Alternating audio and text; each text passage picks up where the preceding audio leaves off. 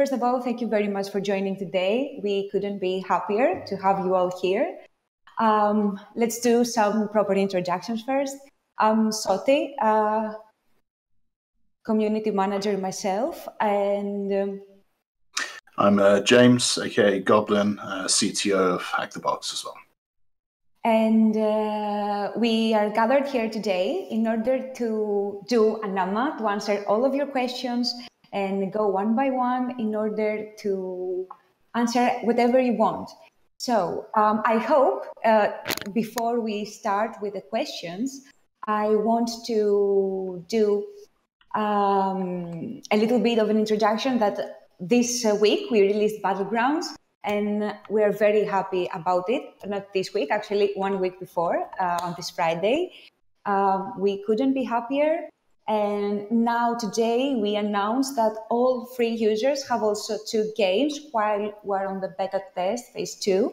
So make sure to join and make sure to play your battles and give us feedback on the special channel on Discord. And we are very happy all. So I'm going to start with the questions. So just give me 1 quick minute. Do you want to say a little bit till I start, James, about your position in Hack the Box and how it changed over the years, and how did you actually start first in Hack the Box? Yeah, sure. So I title CTO at Hack the Box.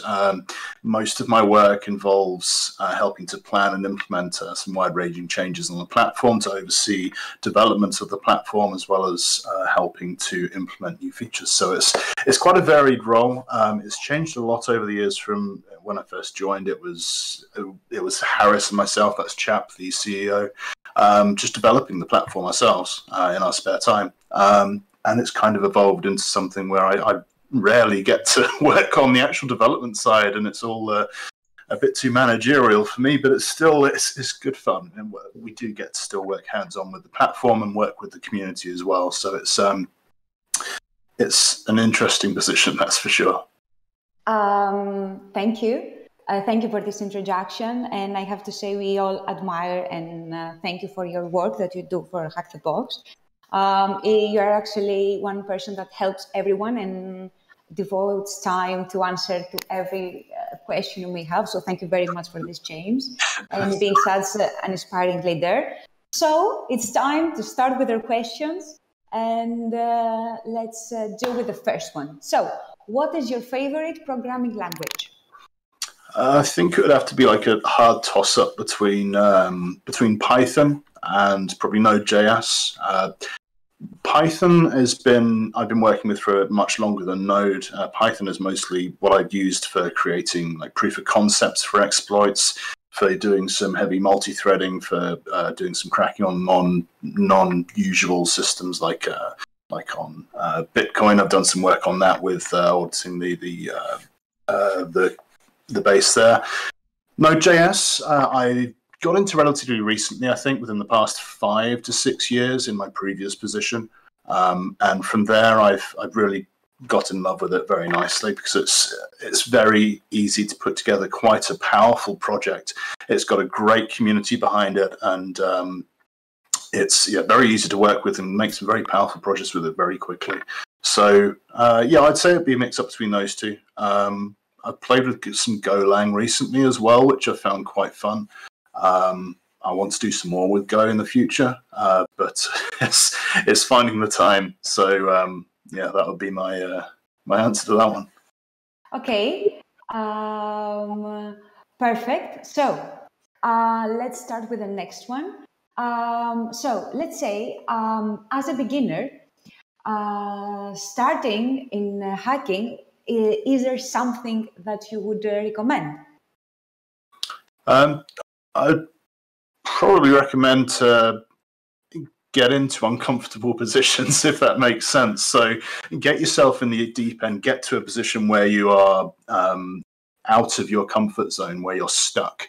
You need to keep going and break through that and keep your persistence.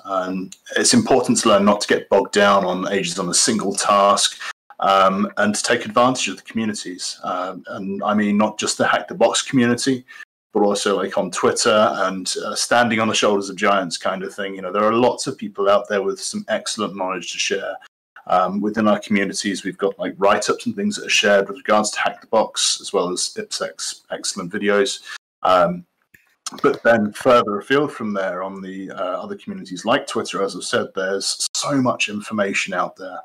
And even if you just read through and repeat the steps that other people have done, if you look and understand how their exploits and tools work, it's still part of the learning process. It's like muscle memory. Each time you go through it, it starts to become part of you and part of your knowledge base that you can draw on without having to go, oh, what did this person do? How did they do it? Copy, paste, done. It becomes part of your own tool set and your own knowledge. So, yeah, I'd say learning from others and persistence and patience are some of the most important things when getting started, for sure. It can be an extremely frustrating field to get into. Yes, but what I want to comment here, although it's not my AMA, it is frustrating, but every time find it like is a new challenge that always it will enrich you at the end of the day. You will always feel more fulfilled because there's never a way to know everything. Yep. So even if you're just starting in hacking, there are people that are more in the start, and even though people are in the top, they're omnis, there are people even better than them. So it's a never stopping journey, and that's the fun of it. Oh, definitely, yeah. I mean, there's no one out there who can know everything in any field. Anyone who says it is a liar, but you know, it's every step you make is very gratifying. Like when I went through and first started trying my hand at binary exploitation, reverse engineering, just going through and getting my first ROP chain working, I was like, oh my God, this is excellent. I can't believe I've actually done this. And then like a few days later, going through entire exploit chains on unknown binaries. And it's, yeah, every time you learn something and manage to get past that barrier, it's that feeling which solidifies that knowledge in your mind. Yes, I remember something like that when I was doing a phishing campaign for a company, and when the things that we had in the emails got caught, got spammed, etc., and we couldn't get past. But when you actually got our first victim, but of course, it was like birthday and Christmas and Hack the Box anniversary and all cool stuff together. Yeah. So yes, the feeling is always fulfilling, and it's because you try hard for it. So next, let's go to the next question, which I really like. How has Hack the Box benefited you in real life?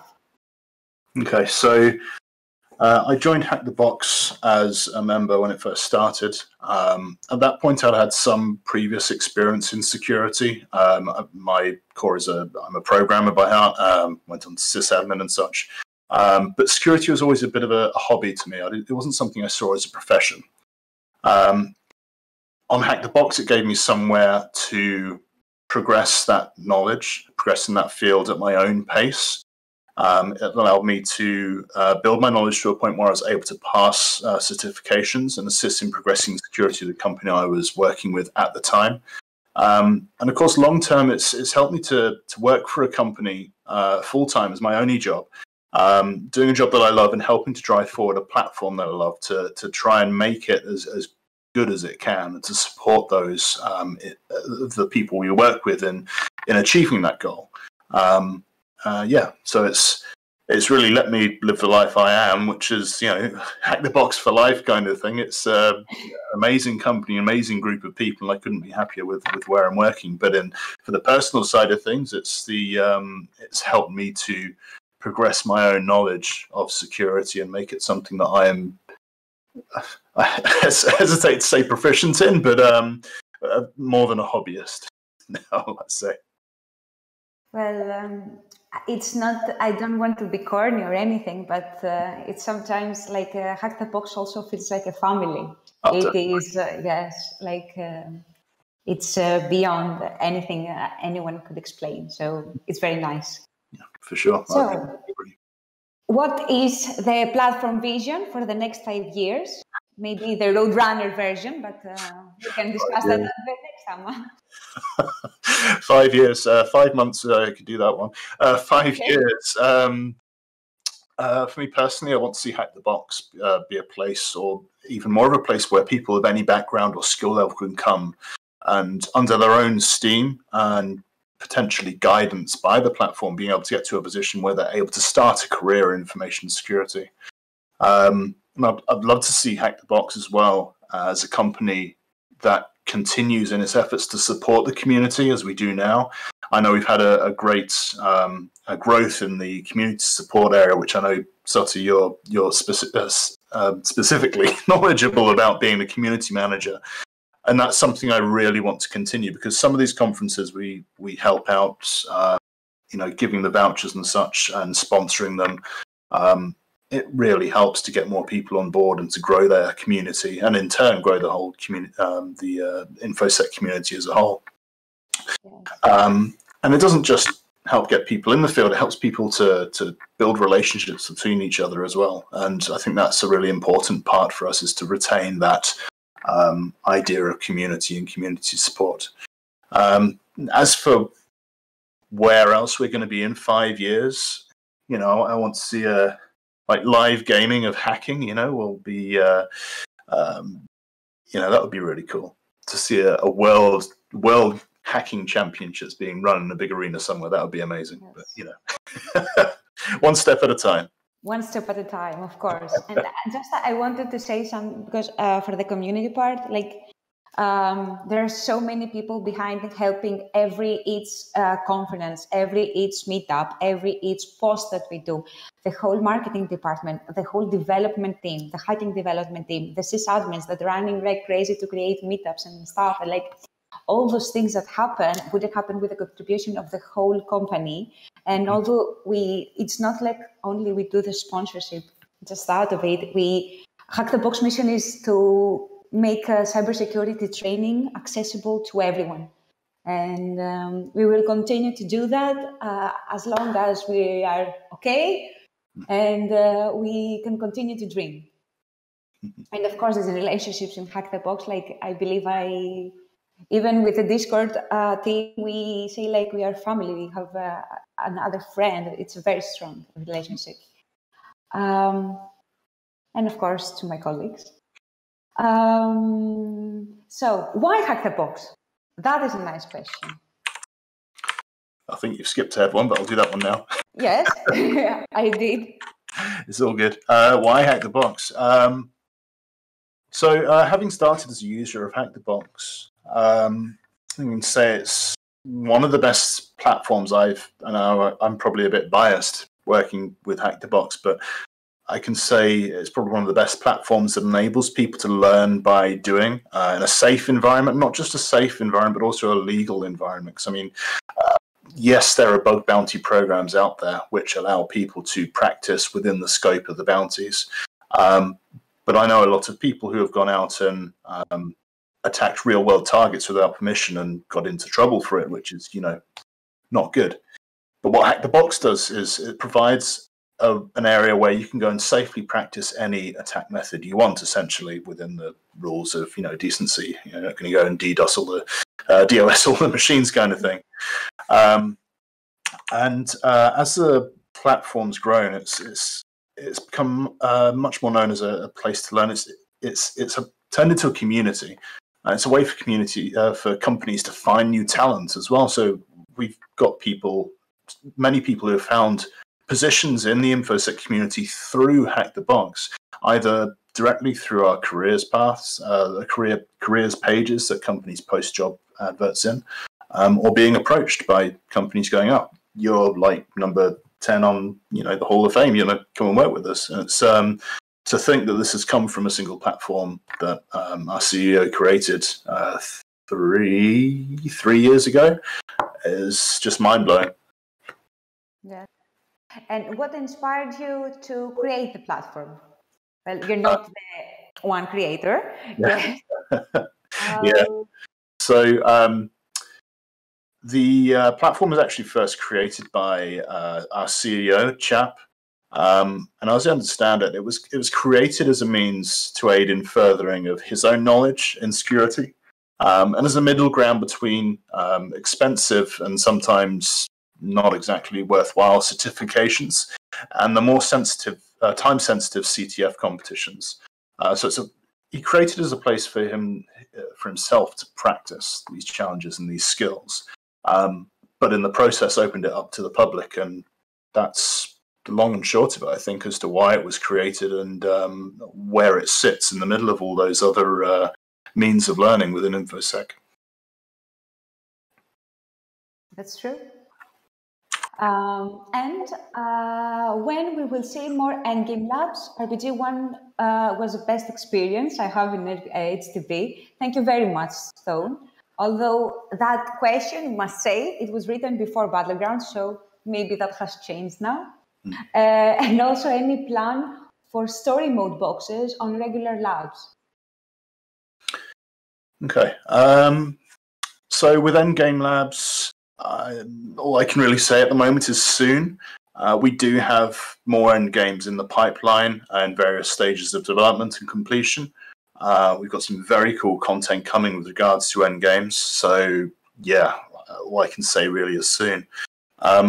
As for story mode boxes, that's an interesting one. I think in the history of Hack the Box, we've had two which have been kind of related to each other, which I think was Grandma and Grandpa. If I recall correctly, they had some kind of relationship between them. But story mode boxes, that'll be quite cool. I mean, even if it's just a progression of the story of one box to another and no actual direct requirement between each other, like, a small AD lab or something. But having a requirement of completing one box before going on to the next, or maybe not a hard requirement, but something that provides a narrative to hacking the box and a bit of backstory. I mean, that would be pretty cool. Well, we actually do have that for some of the challenges. We know that Makellar's challenges always come with a very cool story behind it, to save in Jigsaw 2, etc., etc. And of course, for Pro Labs, there are stories, like for Dante, not story, but you have to solve many different parts in order to be able to pivot to some other parts. So, like, each link is connected to the other in different ways. Mm-hmm. But the story would be very nice, indeed. Yeah, I definitely agree with regards to the Pro Labs. They are more of a point in time, an engagement against a company with a background, with a history, with a narrative behind it. So, yeah, Pro Labs definitely capture that. But for machines, I think that's something we could probably talk about. Okay, so another question: with the experience that you have now, would you do anything differently at the beginning of the story of Hack the Box? Buy more servers? I'm not sure. I mean, Hack the Box as a company and as a platform has gone through so many iterations over the past 3 years. I don't think we could have easily foreseen the challenges of growth and the limitations of technology that we've come up against very easily back then. So, I mean, I think we followed quite a good progression from where we started and where we are now. What would I have done differently? I'm not sure, to be honest with you. That's a really tough one. I would say, from a perspective of technology, we started on AWS for hosting some of our services. And I would say that after about 6 months or so, we decided to switch to one of the different cloud providers, not just from a pricing perspective, but also from a performance perspective. This is for some of our more front-end services, like the website and such. And I would say that really helped us with dealing with the influx of additional users. Yeah, I'll have to come back to you on that one. That's a tricky question to answer. Yes. So, a very close question. What was the biggest challenging with creating Hack the Box over the years?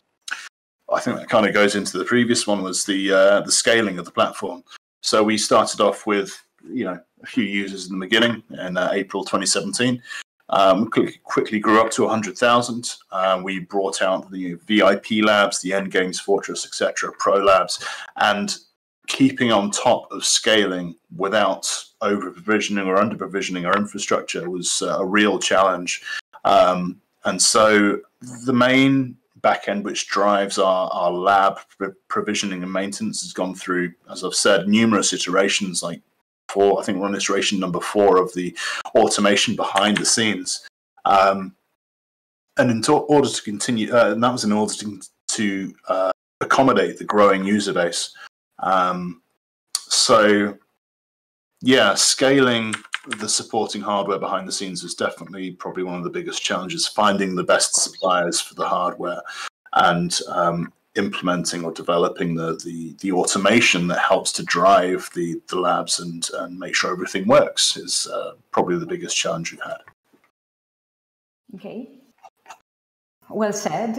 And one other thing, more personal, how tall are you?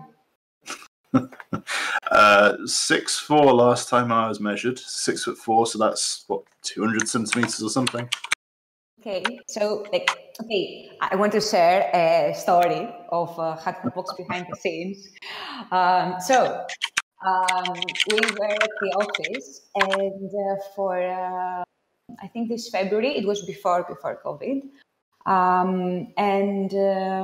We were all together and we were trying to take a photo, and it would be you, Chap, and Aris.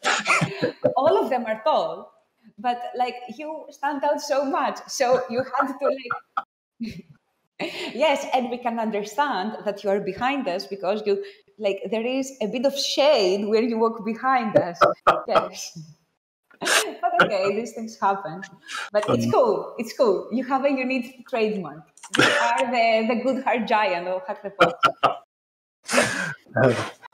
Good stuff. Okay.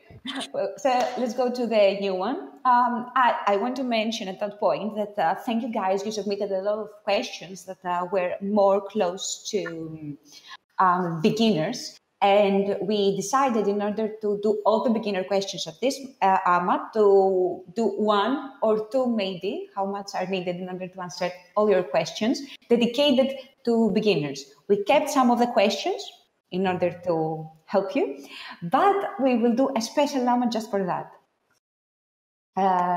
So let's go back. Want to study and start with outside of HTB, to be awesome when trying to advance your skills inside HTB. So how to start before in order to get better when you're in. Okay. I'd say, well, I started as a programmer, and that's kind of where my heart's at. I'm a programmer by heart. But as anyone knows who's worked as a programmer, eventually you start to get into the system admin side of things. And of course, when you're working with systems and infrastructure, you kind of tend to get a touch on security as well. And I found that a solid base in programming has been extremely useful for me when working in security. It kind of lets you, it gets you into a logical mindset to follow through how a feature may have been developed or implemented, how a vulnerability may have come about. And of course, sysadmin is equally as important. It gives you knowledge as to how these systems behind the scenes work, what they're reliant upon, how they could interact and potentially be abused in order to progress your access through to the end goal of the target. As for what you could study, I mean, I went to college for a few years, did 3 different courses there, but in the end ended dropping out of all of them, if I'm to be honest, purely for the fact that that structure of education and mostly the quality of the education back then, this is probably nearly 20 years ago, wasn't up to par as to what I wanted to do and as to where I was at the time. So I turned to self-education, to teaching myself, to experimenting, to implementing and developing tools and tasks and that kind of thing. And so I'm not saying that's the path for everyone. For some people, the structured education is better. And I'd say the education systems right now for information security and technology and development in general are much better than they were a couple of decades ago. But for some, I think the self-driven path of experimentation, development, implementation, repeating that pattern, and getting into development and systems is probably a really good, set you up for a really good base in starting in Hack the Box and security in general. I think you said it all. I would like to only add a small thing, that we have seen amazing hackers throughout Hack the Box that have not even studied that, or are from completely other departments. So it's mostly your passion and wanting to research, and Google is your friend. And this is not a sponsored video, but actually everything is out there. So that's that. So what can we expect in the future of Hack the Box? What else is in store for us? Can we get some insights? So as you mentioned, Soti, Battlegrounds, pardon me, Battlegrounds released recently, and we're going to be continuing to evolve that product. We're going to be bringing out some new game modes, Server Siege, which has already been announced but not released yet. Can't really give you a time for that yet, I don't think. So we're really looking to progress that, because that is like a core gaming mechanic in Hack the Box. I mean, Battlegrounds is... I rarely get the chance to play machines or challenges anymore, but when we went through the testing Battlegrounds, I mean, yeah, that was great fun. So I'm really excited. That's going to be progressing a lot. And the team have been working very hard on that for the past year or so. Of course, our existing products are going to continue to evolve as well. We're going to be bringing in more pro labs, more end games.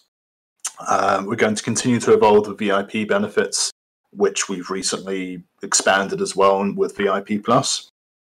In addition, our V2, the new Hack the Box platform, we're working really hard, the team working really hard to get that to feature parity with V1 and beyond. I mean, our short to medium term goal is to get, all traffic shifted from V1 to V2 to make it the best experience of Hack the Box as possible. Of course, in order to do that, we've got to get everything available there, but we're making great steps towards that.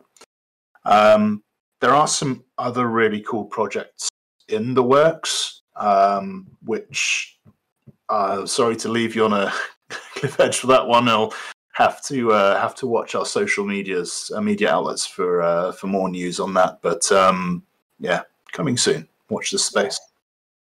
Of course, and I want to mention that we just released also tracks for everyone that didn't saw them. Oh, yeah. Of course, there are tracks. Like if you are in Hack the Box with the existing content and you want to know where to focus on, but you want a quick and dirty solution, you can do only one thing. Just like go at the tracks and follow. Intro to AD. Do anything with Metasploit, password cracking, web. All like that are the SynAC, the offshore prep lab, the track that is helping you to start Dante, some olden classics. Like their tracks are awesome. They are like a little story of Hack the Box, because everyone is chaining around with the same mindset of the same vulnerabilities. And they're very cool and very beneficial. I recommend that especially for beginners and everyone who wants to focus on a specific field. For like someone who is not a CTF player, we also have a CTF player path, so track. So make sure to check that out. Let's go to the other one that is very, very interesting, and it's from Juan, X for H. So, how and when did you start your journey on the hacking scene? My first foray into hacking was probably born out of curiosities for how systems, and at that time, online games in particular, worked. I'd spent hours digging through code, figuring out how they communicated and operated, and then trying to replicate like how the games and the programs actually communicated with the systems and how they worked. Throughout that, that was, God, how many years ago was that? More than I care to count, but there we go. I think the first vulnerability I found of significance would have been during my years at college. I found a vulnerability which allowed me access to all students' records in PI. This was back in the early 2000s, so I mean, it's not, well, I was going to say it's not that long ago, but it really is. But nothing was done about it then.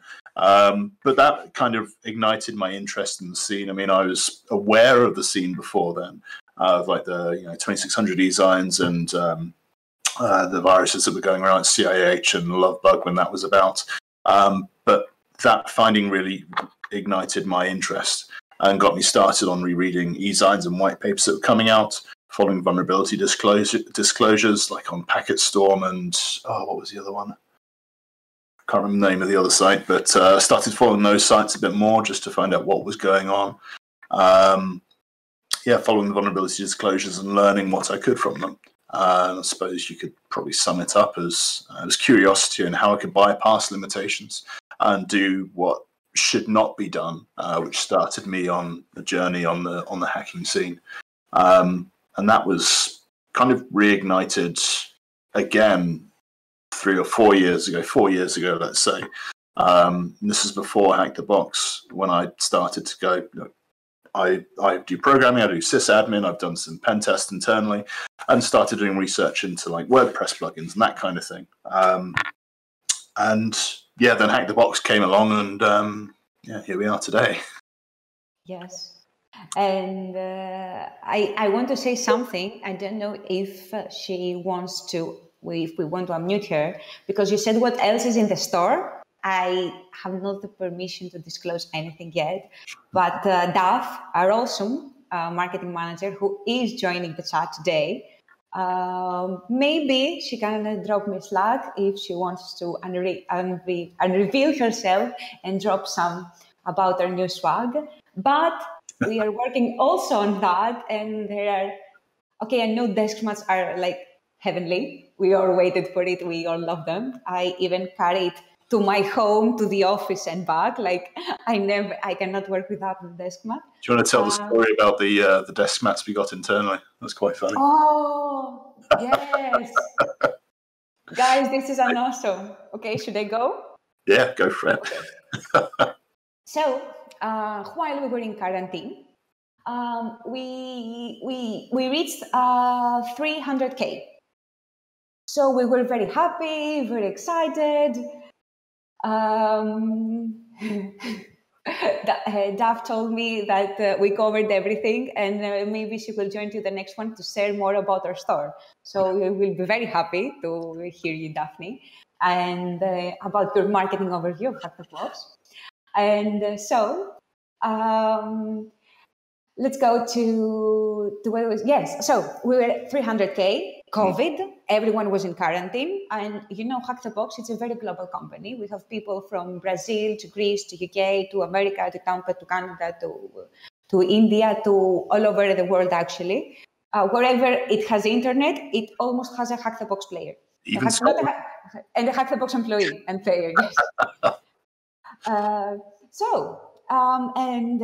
The Department of the Operation and the HR decided to, I actually have it right here to show it to you, decided to send us a gift in order to celebrate the 300K with a gift that was secret.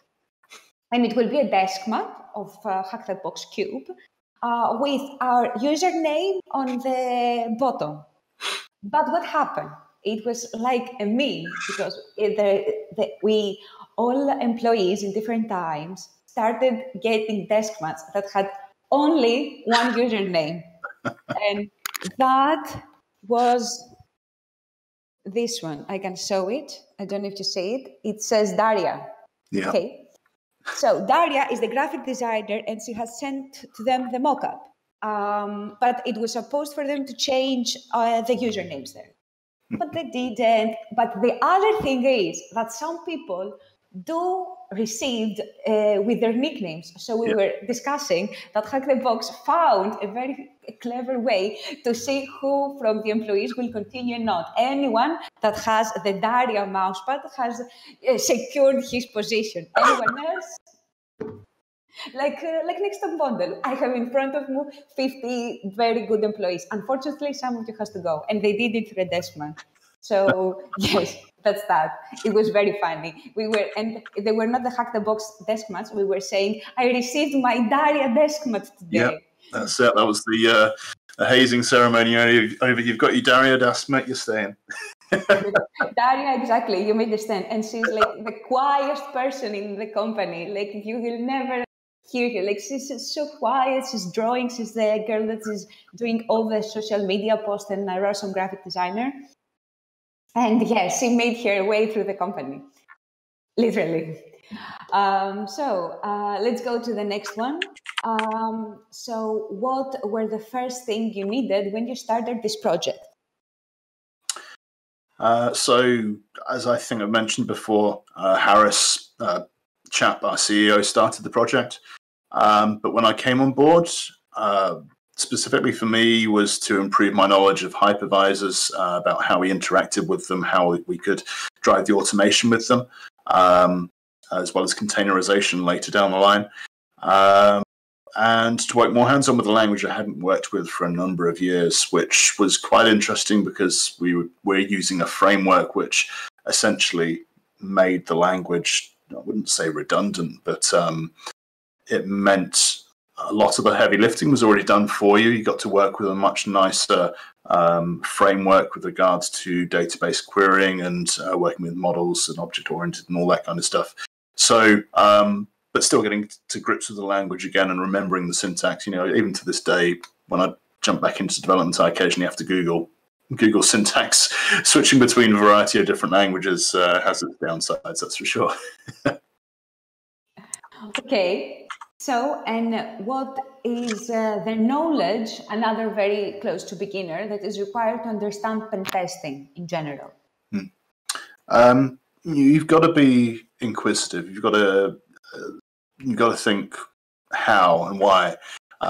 You've got to be perseverant as well. I mean, some tasks you come up against and some elements of knowledge you go into researching and developing. It can be extremely frustrating, and the idea of giving up or just going, solve this, I'm not doing this, it comes up again and again. But perseverance and determination are some of the things you really have to get into, as well as the ability to research under your own steam, to be able to research a subject, know how to search for information on a subject. I mean, yeah, we've got Google and everything, but you still got to know you've got to know what to ask as well. And being able to take that knowledge that you've gained to use it in your future engagements and avenues of exploration is something you've really got to get a handle on. And so knowledge to understand pen testing, I mean, to me, pen testing, security, programming, it's all the same thing. It's all a puzzle. It's a puzzle waiting to be solved. Yes, sometimes you've got all the pieces in front of you. Sometimes you don't. And that's, it's a puzzle waiting to be solved. And that's where the perseverance comes into it.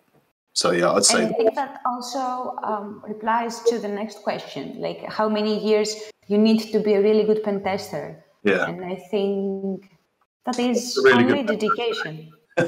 Yes. I mean, I don't think I can really answer that question. People ask me sometimes, how do I get as good as you in security? I'm like, what? You don't want to do better? Like, I consider myself a hobbyist in security. I've done quite a bit, but I'm still a hobbyist, I think. Come on, give you some credit. Like, you're not a hobbyist. You know a lot of things.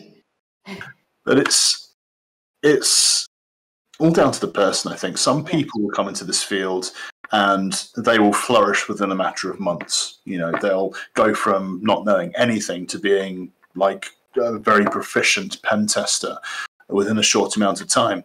And so it's kind of people who have the mindset, problem solving of logic, that can do very well. Sometimes, people come in and be extremely frustrated and not be able to get it. And it's all down to each person. I think anyone can really get into the field. Matter of time as to how long it takes to be a good pen tester varies very much from person to person, I think. And it's a never stopping procedure, right? That's it. It's not something you just do and you're done. It's a never-ending journey of learning and improving and solidifying your knowledge. It's like anything. You forget things. It's not something you just learn once and you're done. It's something you've got to continually keep up to date on, especially with security, as to how fast the field moves, how fast new vulnerabilities come out. It's something you've got to completely keep on top of all the time. Exactly. And one very fun question, well, actually, maybe a lot of wonder and try, we know that. Has Hack the Box ever been hacked? No, I'd say. Okay. We have had incidents. To date, we've only had one incidents which really made us pucker on the back end, which was quite a while ago in the early days.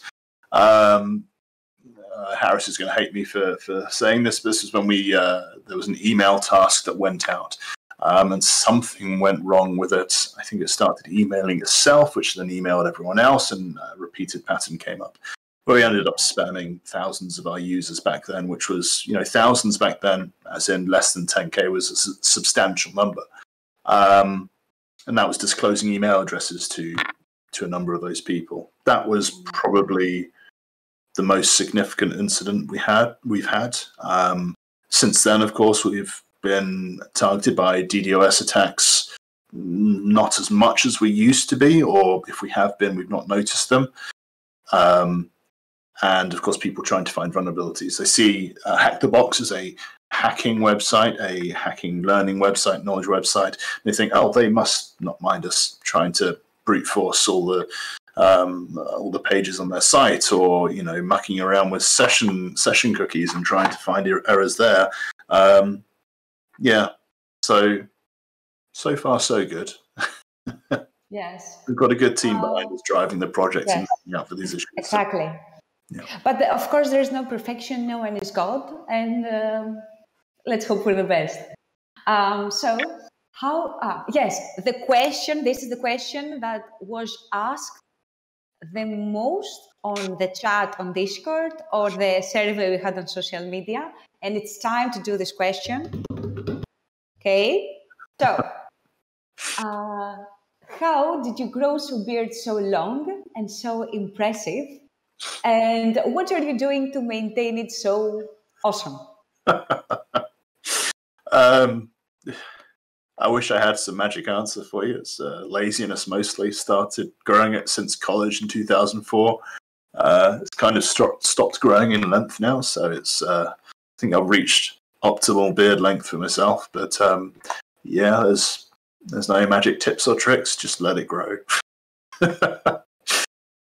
Have anything that in order to make it better? Because I have another story for that. Daphne is here and she's listening. Should I say it? Yes, fine. Okay. So, Hack the Box, again, behind the scenes, we were doing gifts to each other for the holidays. And we said, because we cannot buy for all employees, one would take for the other. It was like a lucky, like a secret Santa. Mm. But we didn't have a big budget. So Daphne, our marketing manager, bought to James a whole, how is it called? A whole series of beauty products to grow and have a beautiful beard.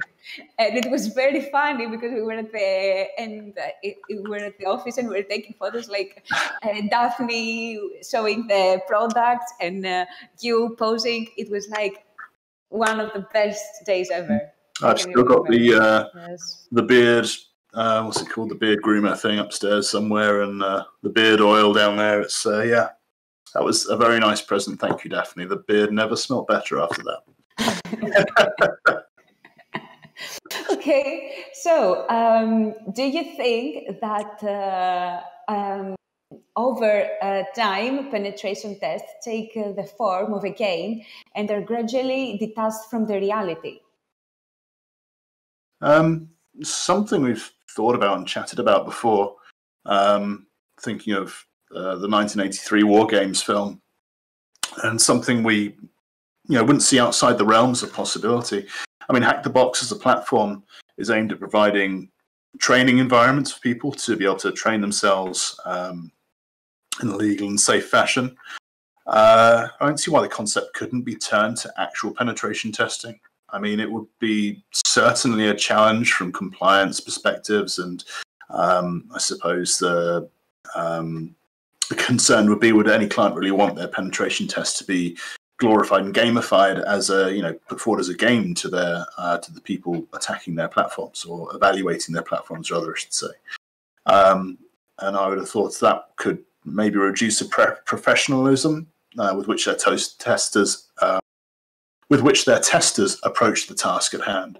And yeah, there's questions about data control and things, but I mean, I'd certainly say it wouldn't be outside the realms of possibility. I'd be really curious to see if anything comes up with regards to that in the future, which I'm sure it will, because keeping people engaged in the task is really important, and that's what we try and do, is to make it into a game, make it so they want to do better, they want to continue going.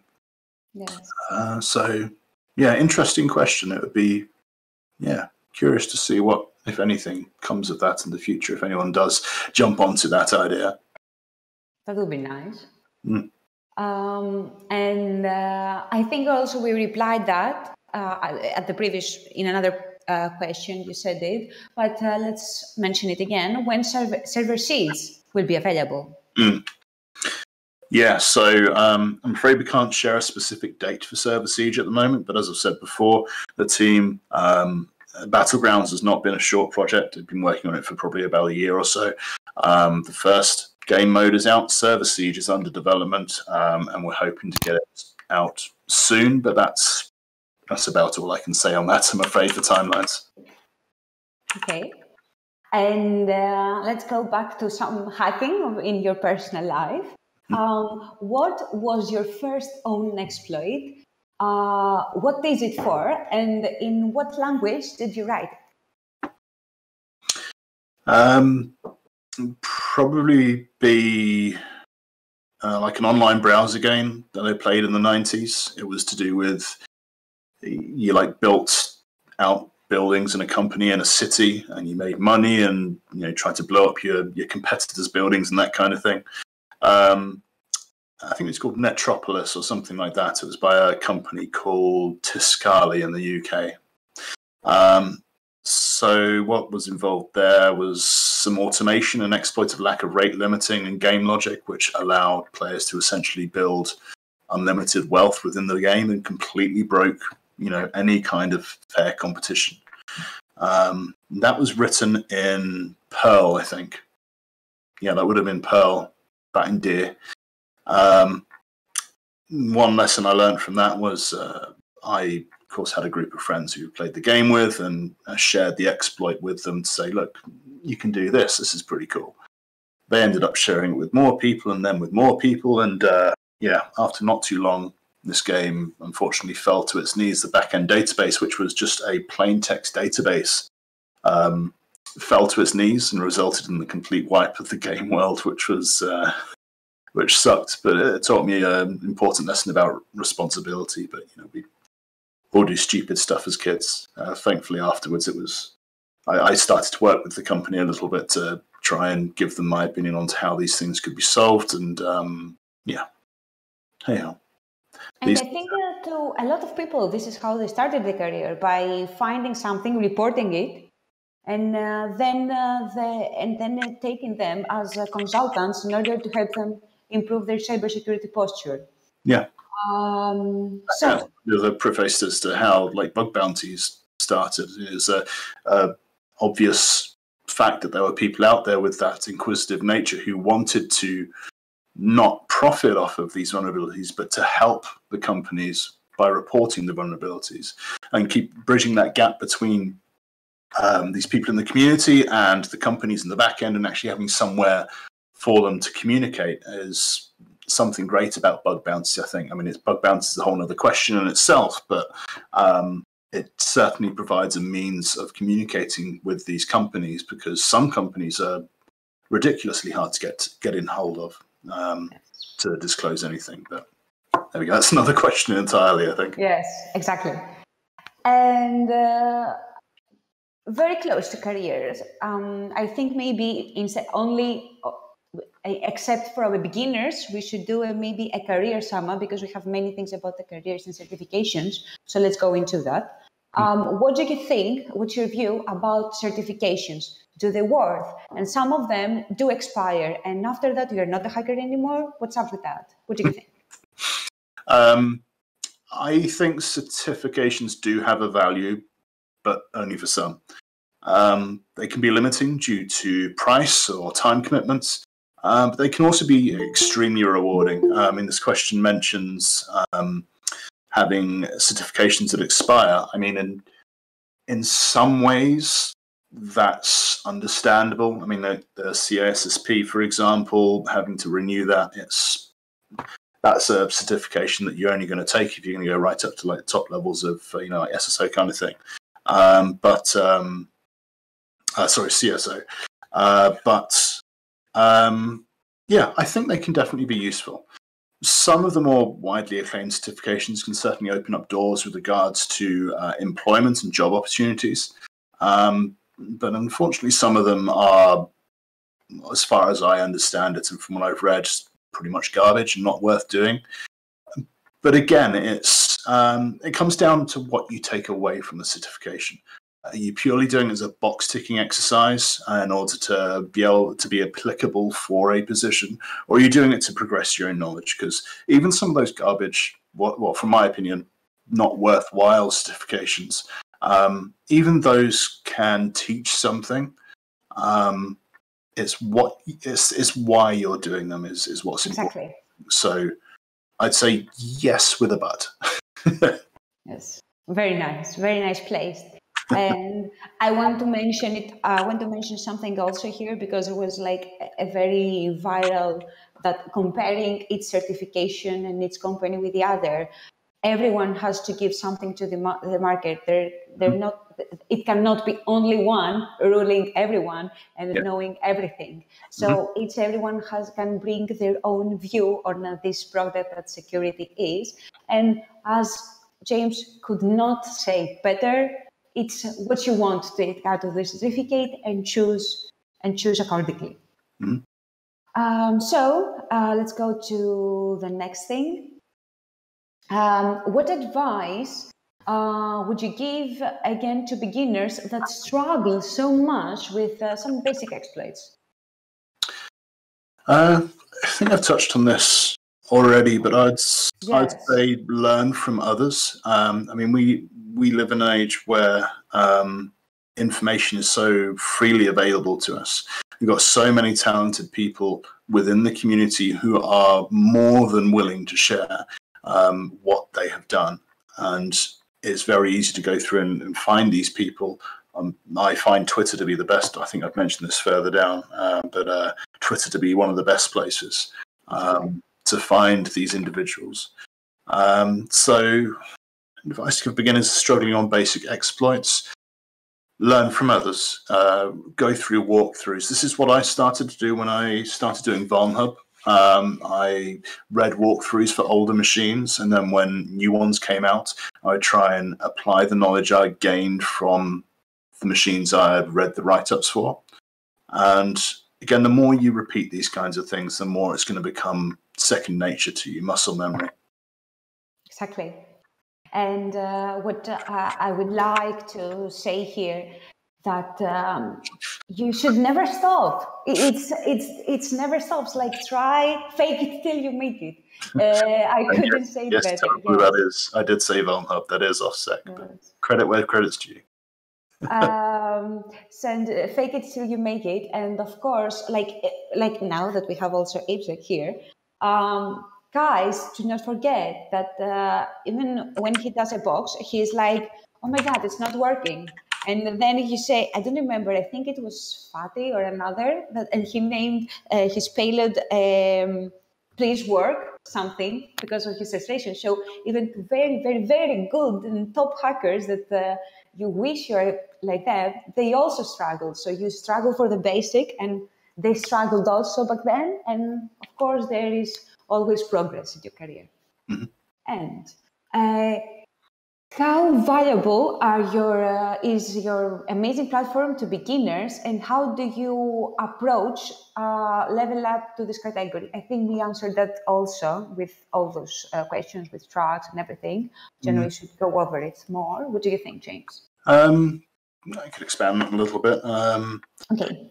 So, I mean, Hack the Box is a platform intended for all. And while content in the past has been more weighted towards those with a background in security, we're always committed to providing more and more content to enable those without a base knowledge to build up their skills through playing on the platform. And our main goal at Hack the Box, when we began, and even up to now, and way off into the future, is to bring more people into the field to help fill the skill gap with information security. Because, I mean, all of our lives, everything we do depends upon technology. There's only going to be more and more people required. So, I mean, that's one of our main goals, if not our main goal, is to open up the field of information security to anyone of any background, of any skill level. And so, yes, the beginners who join the platform are very important to us, and enabling them to grow under their own steam or under guidance from Hack the Box, potentially, it's something we're definitely very invested in. Noobs are completely welcome to the scene. Everyone's got to start somewhere. Awesome. So noobs are totally welcome, as you said. Oh, most definitely, yeah. I mean, Christ, I was a noob not that long ago, so it's all a matter of perspective. It's some people see noob as a derogative term, which it can be used as, but everyone starts at nothing and builds up to where they are. Okay, so and final question from the one that we had from the survey we had on oral social media, and then we'll go to the questions that you submitted, guys, today on our Discord channel. So and we close with a very good question from them. What was the biggest difficulty you faced in your professional life or your student life, or even both, if you want to answer both of them? So I've kind of touched on this already, but I'd say in my student life, I went to college for 3 years, 3 separate courses, and left them all because keeping myself engaged was the hardest part. I didn't go to university. The college courses I went to were subpar, as I saw it at the time. They were supposed to be more than entry level. I think the most interesting thing I learned from them was a bit of assembly and how to etch your own PCBs. Sending them off to g0blin PCB and getting them printed. We had to use all the acid and that kind of thing. No surface mount components then. I found in my student life keeping myself engaged was a massive problem, and that may just have been because I'd been self-teaching myself before going into college. But I think now the education system, the courses that are available in college and university and online and such have improved a great deal from 20 years ago. So I don't know if that would be as much of a problem for me if I were to be in that position now. As for professionally, I mean, in my previous position, I started to try and do some more public speaking, even if it was just internal within the company at our small conferences. When I came to Hack the Box, I started to try and progress that skill a bit more, which, since joining Hack the Box nearly 3 years ago, it's certainly improved. It's become easier, but I wouldn't say it's something I've become good at. It's something I can do, not something I like doing, but something I can do. I've had some success and some spectacular failures, but it's, that's all part of learning. You're not going to be great at something straight away. So, yeah, that would be my answer to that. Very nice answer, I have to say. And nothing in life is perfect. The only thing is that you have to try and try again until you achieve your dreams. Yeah. Because there is no one stopping you but yourself. Yeah, definitely. So, and in our company, we have success stories about that. So let's go to the questions that we picked from our awesome users. I have to say that we have 3 winners that won 1 month VIP. We picked some questions, and after random selection, we picked 3 winners from those. And we will pick also 1 winner from the questions that we submitted, guys, today. And all of you will get 1 month VIP plus, and we will DM it at the end of the AMA. So let's go to the first question that was submitted today. Why there are no OSX boxes in HTTP? Is it Apple a limitation with creating VMs? This is something we've tried to look into recently, as I recall. And the biggest limitation, I think, is that in order to virtualize OSX, yes, it can be done on VirtualBox, on VMware, on other virtualization ones. In order to be within license with Apple, it has to be virtualized on an Apple product, so an Apple server. The servers we have behind the scenes of Hack the Box are by no means small. We've got quite a bit of capacity there, but we don't have any OSX servers in there. It's certainly something we've looked into, certainly something we're considering, and certainly something we've raised with Apple as to whether they would be happy for us to, host some OSX boxes. But as with big companies, it's not something they've replied to us yet. So maybe in the future, we've found some suppliers for it. So it's something we might do. It's just whether we can do it within compliance to their licenses. Exactly. How different is gamified learning, like HTTP, than different and than real life pen tests? I would say with learning in a platform like Hack the Box, there is a great benefit to you. You're at an advantage. You know there is a solution. You know there is a way to go. And that can be an extremely powerful driving force between you persevering, continuing, researching, reevaluating what you've seen before. Now, the only pen tests I've done have been internal to companies I've worked with. And even those I'd hesitate to call pen tests. I'm not a pen tester by trade. But I would say with pen tests, the thing is you've got to worry about scope. You've got to know what you can and cannot do. You've got to go into the unknown. You don't necessarily know there are vulnerabilities. I mean, I'm not speaking for anyone in the pen testing, but I'd say, generally more often than not, there are some issues you can find. But I would say that's probably the biggest differentiating factor for me for you there is that in Hack the Box and other challenge sites, there's a solution. There's an endpoint. In pen tests, it's more of an open question than an unfinished book. So, very nice placed. Let's go to the next one. But I want to say something else. When you do a pen test, you do not know what is going to happen. When you're doing a Hack the Box or hacking, you know that something is always there. So you have to try and try and try and try until you find your correct track. So exactly. So let's go to the next one. What do you think that it's harder to start now than to have started years ago when InfoSec was young? I would say it's easier now. Yes, 10, 15, 20 years ago, there was so much more out there to attack. There were so many more vulnerabilities and vulnerable systems out there. But I would say that shouldn't limit you from thinking, it's all gone and dusted, everything's fixed, everything's secure. It's really not. There's only going to be more and more tooling coming out now as well. Back 10, 15, 20 years ago, yes, there was some tooling available out there, which is still in use today. But the fact that the community has grown into a much more sharing community, which always really has been, with all the e-signs and such that came out and still coming out to this day.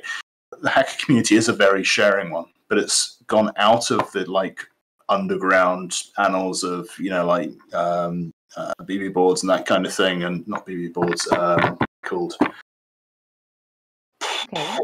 I forget the name. Anyway, out of the annals of e-signs and into the public eye, it's an acceptable profession. It's something that people are willing and happy to share information about, and that makes it a lot easier to get into the field as well.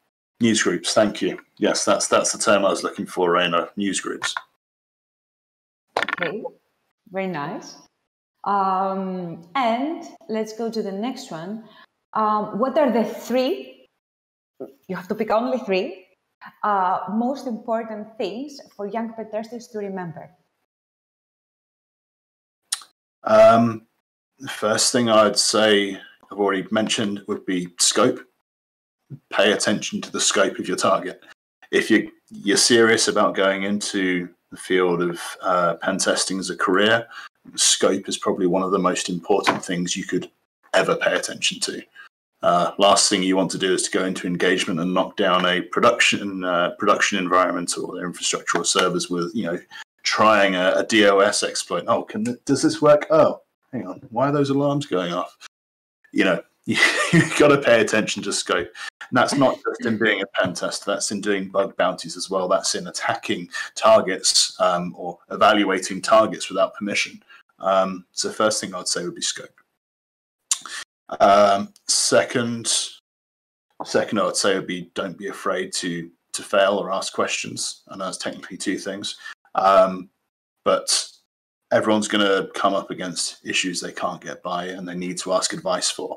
And the nice thing about the security community is that for the most part, people are very approachable and happy to give their opinions, to give their advice, to give their tools. And so this is something I tell to other people as well with regards to like programming. Don't be afraid to ask questions. The worst thing you can do is get yourself stuck and be afraid that asking a question will make you look, foolish, stupid, unknowledgeable, etc. Everybody needs help now and again. No one's above having to ask someone for help. And the last point, I guess, would be take notes. Write down, write up to the things you do. Publish them if you want, as long as it's not an active hack the box machine.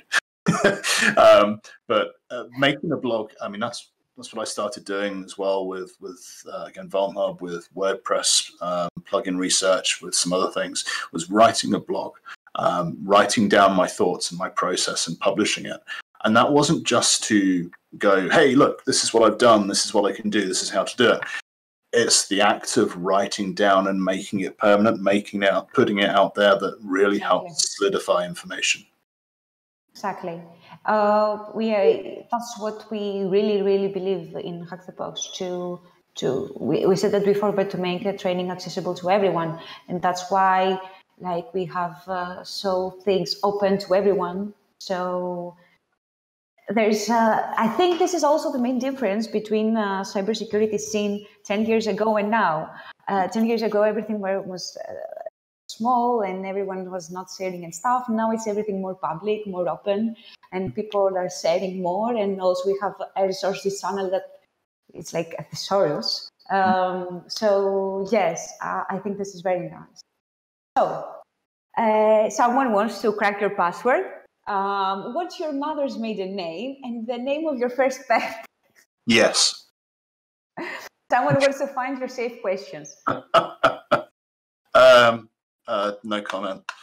I could 15% of one of them. I'll give you more than 15% of one of them, actually. The letter U. There you go. Does anyone want to go and hack me now? Okay. Okay, so do you use that to any hack the box infrastructure or anything? Something like that? Okay. No, I don't use this for anywhere. My first pet, as I recall, again, I don't use this anywhere, so I don't mind saying, was as I recall, a white Alsatian named Gus, and heart attack. I was like 2 or 3 or something. I was probably younger than that. Probably not even 1. I've got a vague recollection of looking up to this great big white beast above me. Yeah, big old white dog Gus. That's what I recall. Awesome. And what's your favorite beer? I just finished a bottle of Oakham Citra Session IPA. It's a very good one. Okay. To be honest, I have not heard of it. Do you know if you have a bottle to show us? But no, it might seem like publishment. I don't know. It will be advertisement. I don't know these things. Oh, it'll be fine. Okay. There we go. Okay.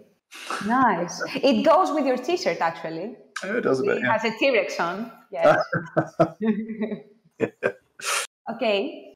I have the new Hack the Box. Oh, and the socks. Because you gotta love Hack the Box. There was one question Oh, sorry. No, we have one other, and then we can go to the rest. Are you aware of any 0 days that might have been found when they were trying to solve the Hack the Box boxes, and they found some actual 0 days? Yes, I think there was one machine where a few 0 days, related 0 days, were found, CVEs published, etc. I remember the Alam thing. I can't remember the name of the box. Yes, I remember the user. Hmm. I don't remember the name of the box. Yeah, short answer, yes. Long answer is I'll have to get back to you on that one because I can't remember the name of the box. But there certainly have been 0 days found on boxes, which have then been reported to the suppliers of the software. So yeah, that's been pretty interesting. Okay, so is there anything else specific you want to answer because you were about to? Yes, there was one question. Where's it gone? Can't remember who asked this in the your questions channel. I think it was the first one to post in there. This is quite a funny story. I've probably told this last time, to be honest, but I'll tell it again. No, it's how did you get into the mix of things with getting Hack the Box running? If I'm understanding the question correctly, it's how did I get into Hack the Box as a team member? As a team member. So I joined the platform shortly after it opened. Started hacking 3 machines, solving most of them, if not all, I believe, and then started to help the community, answering questions and such. There was one machine which I think was 1010 or something like that, having real trouble with, and I ended up just firing up Wireshark and going, Hail Mary's got to be sending something back to me or something like that. Anyway, didn't find anything from 1010. But I saw some requests, some TCP connects coming back from another IP, an IP that wasn't listed on the machine list at the time. So I thought, okay, what the hell? I'll open up a port listening. It's trying to connect back to me on port 8080 or something, or 4444. Listen to the port, connects back, get a root shell. Okay. Get a root shell in the box that's not listed. So I reach out to Chap, the CEO, and he's like, how did you get access to that? What did you do? And it turned out that I'd actually picked up Chap's DHCP lease from when he was testing a machine that was not yet released. So I'd picked up his lease. I'd seen the connect back coming. I'd connected into a box that he was testing on the network that wasn't ready for release. And he was like, should you come and join us and work with us? And yeah, that's kind of how it started, which is, the stars kind of aligned that day. The chance of picking up someone else's lease, not only picking up the lease, but picking up a lease that was actively connecting back with a machine. It was crazy, crazy stuff. There was another one. Oh no, we've answered that one. Yep, never mind. So, okay, yes, I think we pretty much covered everything, aren't we? Yes, and we made it on time, 1 hour and almost 30 minutes. So we are good. Amazing. Okay, so look at the channel, make sure if there's anything that's quickly come up, but I think we've done pretty well there. Think if there are any questions that we should answer to the next time, you will of course resubmit them, and we will do from now on. We target to do one AMA per month and see how it goes. Maybe we'll move over to another platform, have more guests, but we'll see the future of how it goes. That AMAs happened sometime like 1 or 2 years ago almost, but now it's like the most official, the first Hack the Box AMA. And that's all, guys. Thank you very much all for joining today. I know I learned some stuff I didn't know about Hack the Box, and I remember for I don't know how long. And Thank you very much, James, for your time and your dedication and sitting to prepare for anything. Thank you very much all. And most of all, thank all of you guys. First of all, thanks to the Discord moderators. That helps tons with a lot of rehearsals and pretending they are you, and in order, to do the interviews. And of course, the whole Discord team. And most of all of you guys, the community, thank you for being so passionate and thinking those awesome questions that are going to help the others. And of course, thank you for joining our awesome moment today. That was a wrap. We are looking forward to the next one. We will upload the video on our YouTube, so make sure to tune in. Not today, maybe on Monday. We will update you on our social and, of course, in Discord, where else. And that's a wrap. Thank you very much for joining. Have an awesome evening, morning, wherever you are, and that's all from me. Bye. Yeah, thanks very much, everyone. We'll make sure to do the next one on YouTube so we can get the video streaming working for everyone. This is, definitely been a learning experience, but there we go. Exactly. Yes. Okay. Bye, guys. Thanks very much. Have a nice evening.